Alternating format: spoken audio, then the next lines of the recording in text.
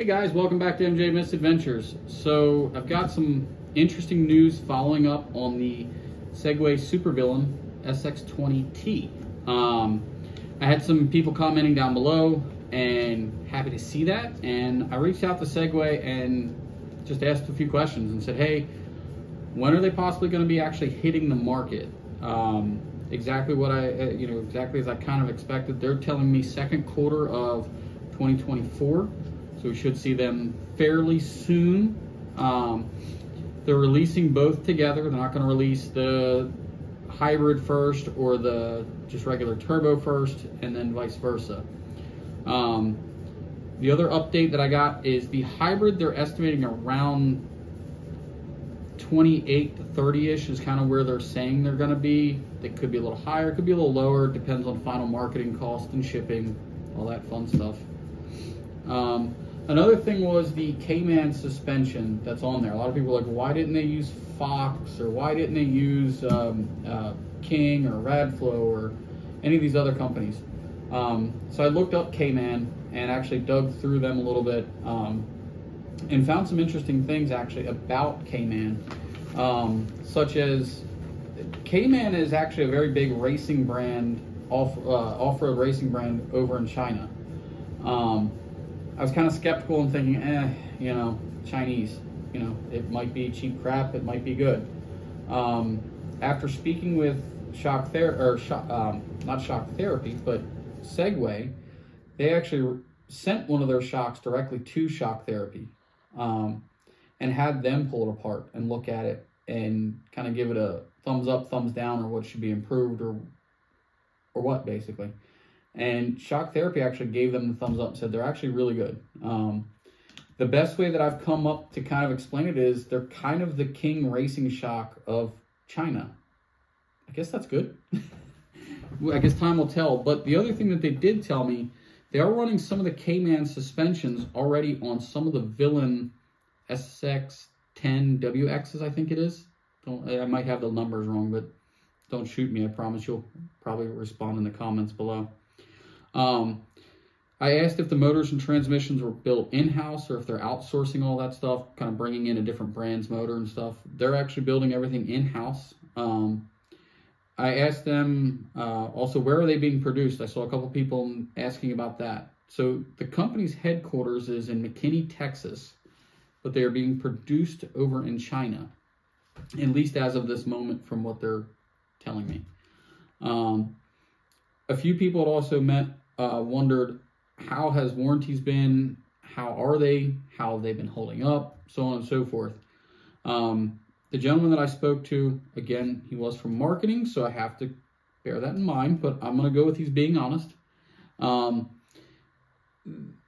They've had, overall, since they've been producing the Segway Villain and I believe it's the Snarler as well, I think it's the other name, for their ATV line, they have sent out one motor under warranty.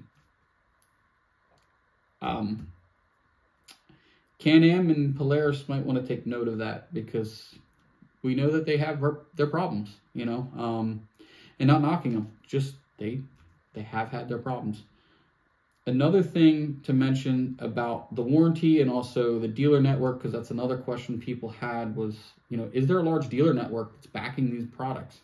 Currently, at least as of what he told me, there was 181 dealers today in the nation.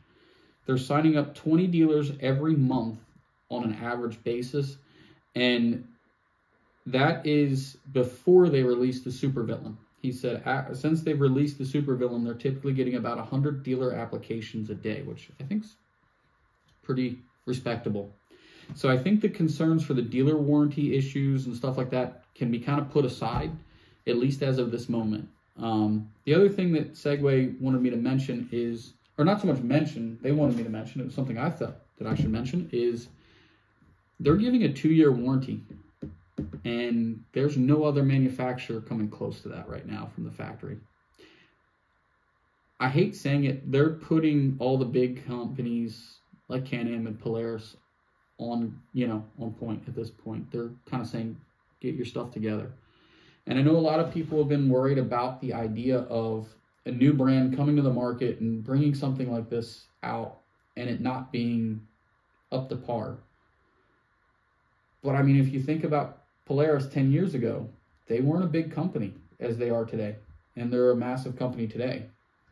I think giving the time, Segway is going to do really good. And honestly, the people that are complaining and saying, well, the number seems too cheap, he did confirm today that it's going to be around 20, he said between 23 and 26 is the rough idea as per the pricing for the U.S., but it depends on the shipping to the U.S. currently. That's for the base model, you know, supervillain. And that's putting out more power than the Can-Am, and or even the Pro R. And I think that's something to really take note of when you can consider that price tag. You can buy two of these supervillains for the price of one Maverick R. And to be honest, from what I've seen so far from Can-Am, and I hope Can-Am gets better, they haven't been super impressive. They have impressive numbers, but they don't have super impressive fit, finish, and quality. And that's something I did get some more pictures from them, and also stuff that they've shared as well from the show over in Italy right now, of the newer interior and the customizable features. And I was incorrect on the last video. It's going to be a normal drive mode, a crawling mode, and a sport mode.